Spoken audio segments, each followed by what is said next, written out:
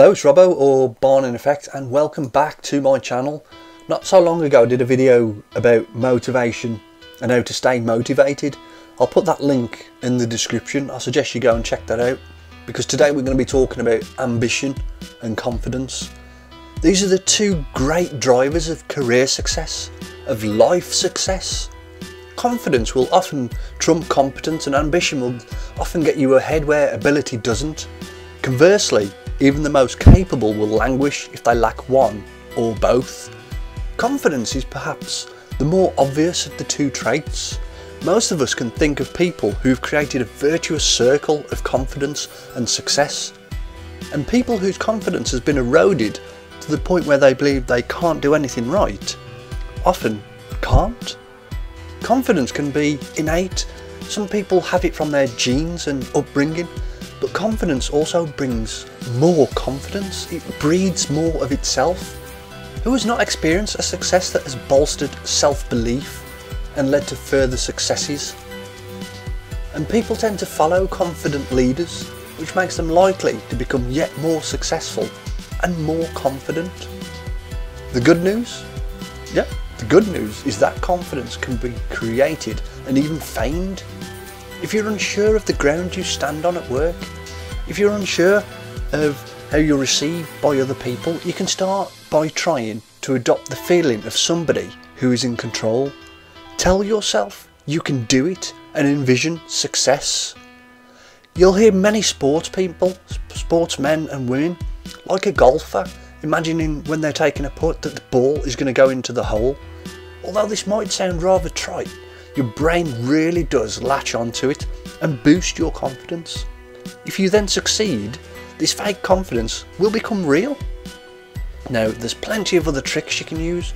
Remember, even when you're nervous, when you're talking into the microphone or to other people, if you're nervous, others can't see your nerves. Think about the times that you've succeeded, even in a totally unrelated situation. Preparation can make you far more confident, as well as being practically useful. You can use this in everyday life for different situations. Confidence might seem straightforward, but ambition is harder to nail down. We all agree that we need it, and even that it often makes the difference between high-end jobs or being the top in class, anything like that, all to do with ambition. But you can improve and develop your ambition in the same way you brush up on your IT skills or your confidence.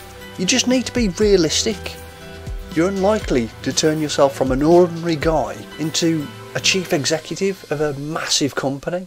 Who goes from the gutter to the stars in one fell movement? It doesn't happen that way, but you need the ambition to make it so. If it makes you feel better, ultra ambition types are never satisfied by their success. They don't quite believe it, which is why they keep on going. You can build your own ambition by looking at people who enjoy their work and who are enthused by it. Take a few YouTube videos, look at the way that they do their channel, their YouTube. They enjoy it, they're enthused by it. People like this have been often struck with one area they believe in and love, and they work hard because they're interested in it, they enjoy it, and because they're in an area that's right for them, it just works. Also understand your other motivations. Go back to the video about motivation and how to stay motivated. You might think that your strongest motivator is money, when actually you're more motivated by security for yourself or your family. Now, something very, very important, don't let yourself get stuck in a rut. Try things that are new. If you're at work, try applying for new positions that interest you. Network, get out there, get out your comfort zone, speak to other people. If you're trying to increase your YouTube channel, get out there and speak to other people. See how they did it. Get out your comfort zone and do something new. Think about where you want to be and the steps you have to take to get there. Don't wait for jobs to come to you.